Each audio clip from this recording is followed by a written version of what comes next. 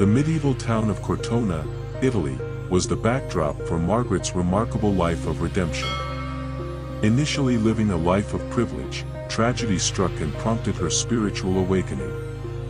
After the untimely death of her nobleman, Margaret's grief led her to embrace a humble existence and dedicate herself to serving the poor and sick. Her compassion ignited a communal spirit, uniting the community during challenging times. Margaret's transformative journey earned her the title of Saint Margaret of Cortona, a testament to her enduring legacy. Her story serves as a timeless reminder that even in the face of darkness, renewal and purpose can be discovered through selfless acts of kindness and unwavering faith. Today, Saint Margaret continues to inspire others, offering hope and exemplifying the power of redemption.